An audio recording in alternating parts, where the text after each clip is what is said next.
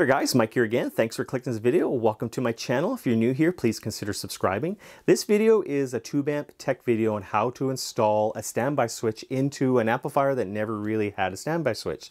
So I have a 5E3 Deluxe here, and it's a stock build and it's a stock chassis, and what we're going to do is install a standby switch without modifying the chassis whatsoever. And I also have my 1-watt Princeton build here. So I did a whole build series on how this amplifier it is, and I never really did install a standby switch in it, so I'm going to install a standby switch in this. And how we're going to do that is with this unique little switch here. So this is like a 2-in-1 switch, and so we'll go ahead and I'll run down how this switch works, what the switch is all about, and how to install it into this amplifier. Here's the switch. And the unique thing about this switch is, like I said, it's a 2-in-1 switch. It is an on-off switch. So basically it's in the off position now. And when you go into the middle position, it turns on the transformer, thus heating up the tubes. And then when you push it all the way to the forward position, it applies the B+ to the tubes and put it into the run position.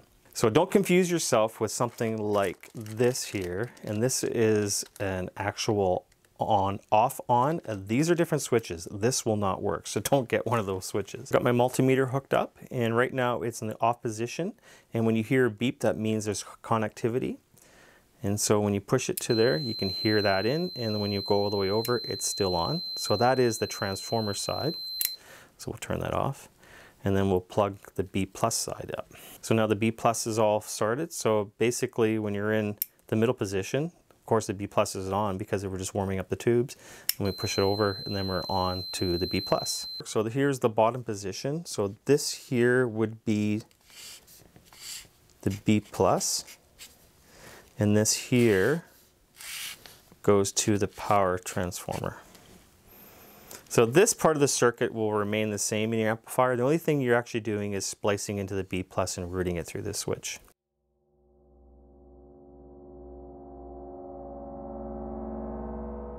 So let's go ahead and take the back off. We'll drain the capacitors here. So I have my capacitor discharge tool, so we'll just ground that. And we will go right on the B+. And then we'll take the multimeter, and we'll just make sure we're all safe here.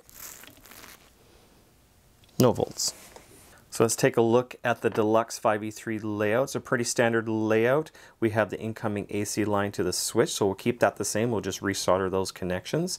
And what we'll also do is we'll figure out which B+ to divert in. So we can either take the B+ going to the first filter cap and divert that to the switch, but a better solution is actually taking the center tap of the high voltage winding and running it to the switch and back again to the grounding here. That way it actually takes the whole high voltage winding right out of the picture, and it doesn't emanate any type of voltage through the system. What some people do is they'll take this ground switch and they'll convert the ground switch to a standby switch, but it's not very conducive of what's going on here. So I would prefer to use this multi-function switch here in this on-off position, and if anybody borrows your amp, they can pretty much figure out pretty quick on how it operates. So let's go ahead and unsolder this and install this.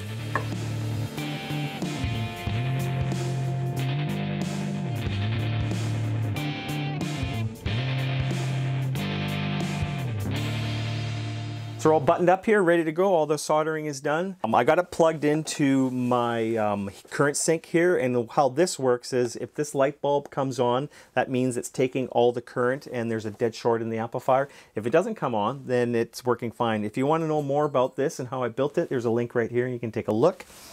So let's go ahead and put this in standby mode and then flick the switch on the current sink. I can hear the transformer, the light's on, so it seems to be functioning fine. So let's go ahead and apply the B+, so to put it into run mode. And I can just hear a little hiss. I got nothing plugged in here, everything's at noon. That's pretty much normal for this amplifier. It's a pretty quiet amplifier.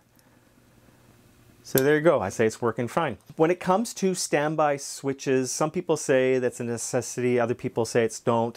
If you use your amplifier a lot and you're constantly turning it on and off, on and off, on and off, I think shocking the tubes with B+ is not a great idea. I like the standby switch to eliminate any popping when you're pulling the jack in and out. And we will go ahead and do the same type of mod to my 1 watt Princeton build here. And I'll put a link in the description below of the links of where I got this switch and where you can get one too. So I hope that inspires you to install a standby switch to amplifier that never had one. And it's an easy mod. You don't have to do any holes. And if you don't like it, well, you can revert back to the normal way it was. Once again, thanks for watching, and we'll see you in the next video.